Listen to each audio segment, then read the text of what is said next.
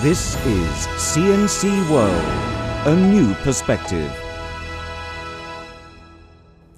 The 70th Venice International Film Festival wrapped up on Saturday.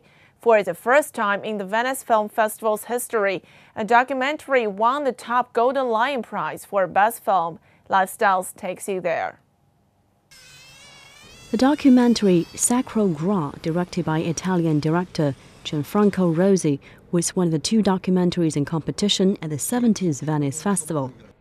Rossi tells the tale of Rome's giant ring road, or the Gra of his country, filming the lives of a dozen characters there for over 2 years in a minivan.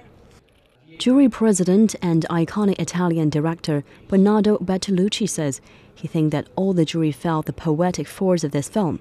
He says it was a sheer desire of the jury's members to see a really surprising movie as a winner.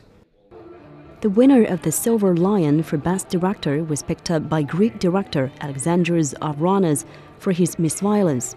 It tells the story of the terrible manipulation carried out in a family twisted beyond repair by poverty and despair. The film's protagonist, Themis Pano, won the Best Actor prize for his role as father to a family, which holds back a deep secret in Miss Violence. The award for Best Actress was given to 82-year-old Elena Cotta for her role in Via Castellana Bandinera by Italian director Iman Denti. Filomena, directing by Stephen Frears, won only a Best Screenplay for Coogan and co-writer Jeff Pope, although it drew rounds of spontaneous applause when it premiered at the Venice Film Festival. The Venice Film Festival is the oldest festival in the world and has just celebrated its 70th edition. The festival also celebrated its second annual market, where many foreign sales were made this year.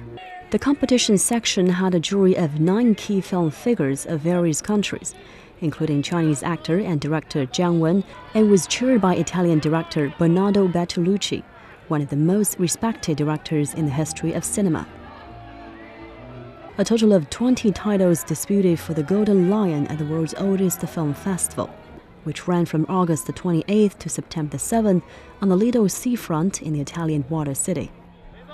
The festival opened with Alfonso Cuarón's 3D film Gravity and closes with Amazonia in 3D as well. This is CNC World, a new perspective.